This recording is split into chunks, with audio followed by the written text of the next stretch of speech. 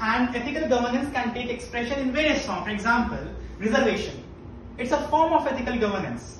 Reservation, or sometimes called as affirmative action for the vulnerable section, is a kind of ethical governance to reach to the last person.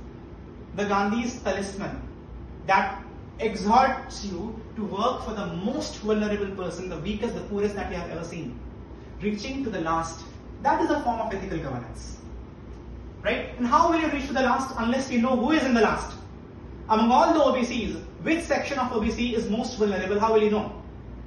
Unless you know, you cannot give expression to the principle, the philosophy of unto the last, which Gandhiji also adopted in the process of governance.